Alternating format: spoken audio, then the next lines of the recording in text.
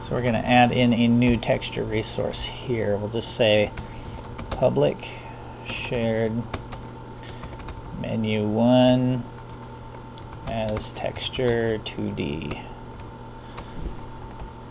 Then we have to load the resource right here. Say menu 1 equals globals dot content dot load, and the type is of texture 2D, and then we have to provide the path parameter here to the asset,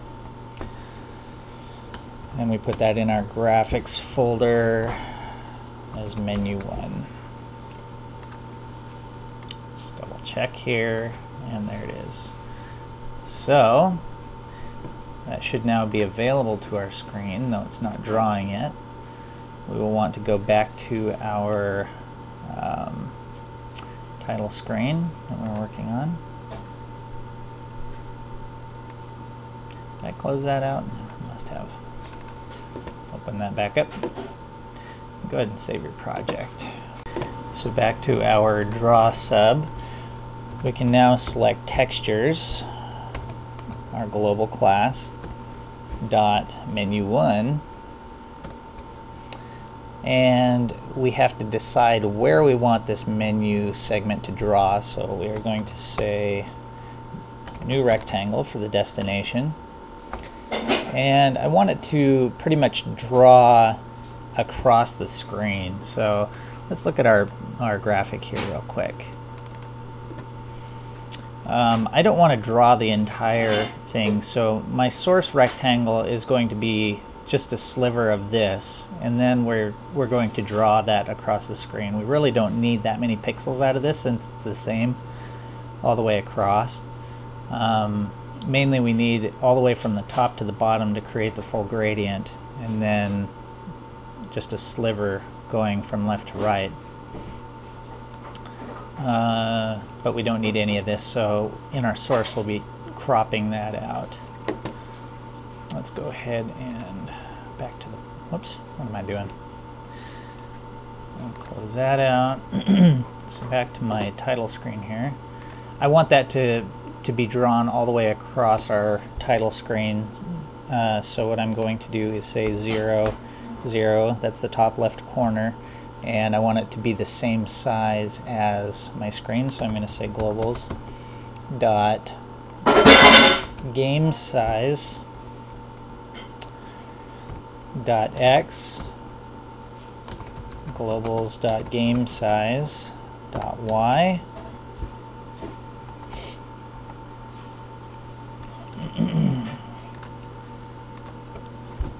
So now we will set up our source rectangle. We'll say new rectangle.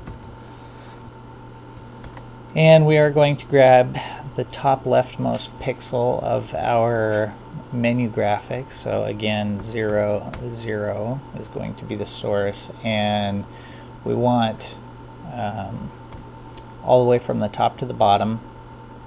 I'm only going to go in 1 pixel from the right. That's our width. So we're just going to grab a 1 pixel sliver, but we want it to be the full length of the picture, which is going to be 64 pixels. And finally, we have to specify a color for our background. I've kind of chosen that sort of brownish color that you've seen in the graphics. You're welcome to use whatever color scheme you would like for your game. So I'm just going to say I want a new color, and I'm going to specify the RGB values for that.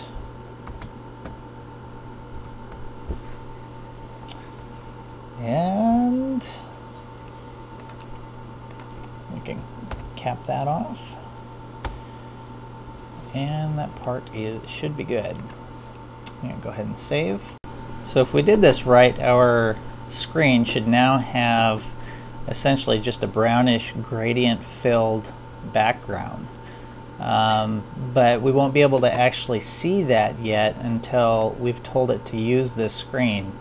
From our previous tutorials, we were using the test screen and also some sort of drawings, you know, that were being launched from the game base here. So, excuse me, let's go ahead and open the game base, game1.vb. And first thing we want to do is tell it to stop using our test screen as the default screen. So if you go down to the load content sub in there, instead of adding the screen test screen, let's add a title screen. Okay, if it recognizes it, and it should be in blue there. And also, let's go ahead and clean up some of the trash that we have down here. All these texture tests and things that we were doing before, we really don't want those. And also the sprite fonts we were testing. Like I said in the last video, we want pretty much everything that's rendered from this point on to be handled by our screen manager's drawing routine. So it'll all draw in the proper order. Okay, I'm going to go ahead and save again. We should be able to test our screen now if we want to see that gradient. So let's go ahead and try debugging here. We'll hit our start and take a look. Hey, look at that. It's looking pretty good. So as you can see, we have a nice smooth gradient that is created by that texture being drawn across the screen. It's only a sliver of it going over 1 pixel and then being duplicated all the way across or stretched. So we're drawing to this top left corner and stretching it across in the height and width of the game screen. So now we can close that out and get some text on the screen. We'll go ahead and go back to our title screen.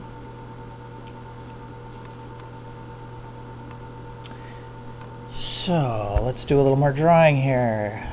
I'm going to drop down a line. Now to keep this simple, I'm going to be going for kind of a cheesy text overlay effect by duplicating some text and just kind of offsetting it a couple pixels. Going to call my globals .sprite batch .draw string this time. And we're going to be drawing some text here. So we want to call our fonts global. And let's go ahead and select our Georgia 16 font there. Because for a title screen we want it to be kind of big. We are going to be using some scaling, so I'll kind of get in a little bit to what I'd talked about before on the, you know, the edge smoothing and point clamps and stuff like that. So let's see. I'm going to just call this Adventures in XNA. Actually, I just want Adventures in for this top part. And I'm going to create a new vector to draw it to. So I'm going to say new vector 2. And I want it to draw this just 10 to the right and 10 down from the top. And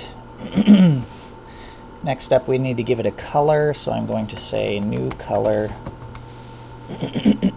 excuse me, 230 by 215 by 184, and the rotation I'm going to leave it 0, and a new vector for the origin is just going to be 0, 0.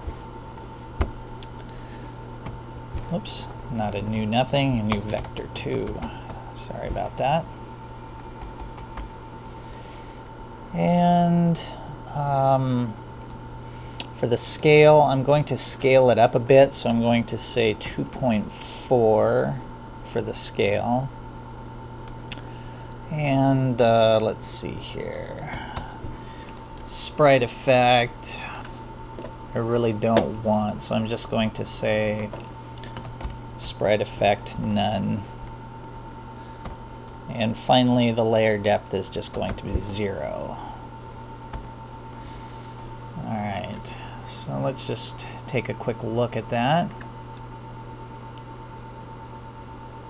And as you can see, we have our text is drawing properly, and it's kind of fuzzy around the edges. We'll get into that in a little bit, how to sharpen it up and make it look a little more Nintendo-y.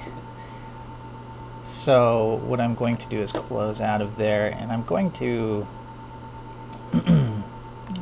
just going to copy this so we can, even though we're not going to use all these parameters for the next ones, I'm going to just take that down.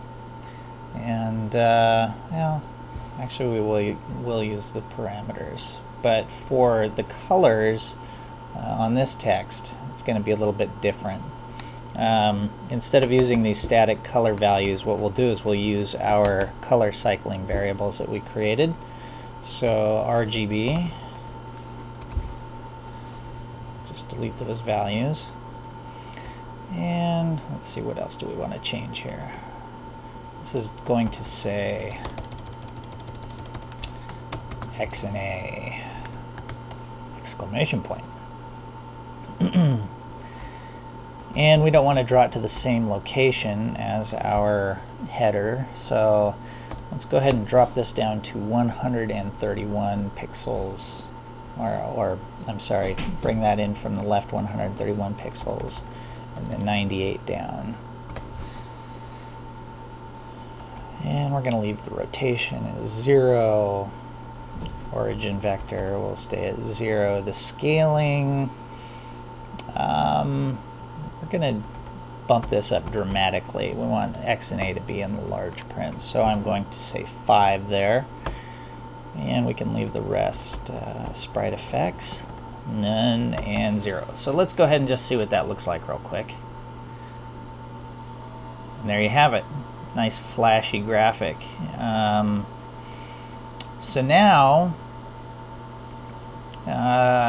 we'll add another layer to that, offset it just a little bit, and then we'll add sort of a overlay to that to make it kind of stand out more.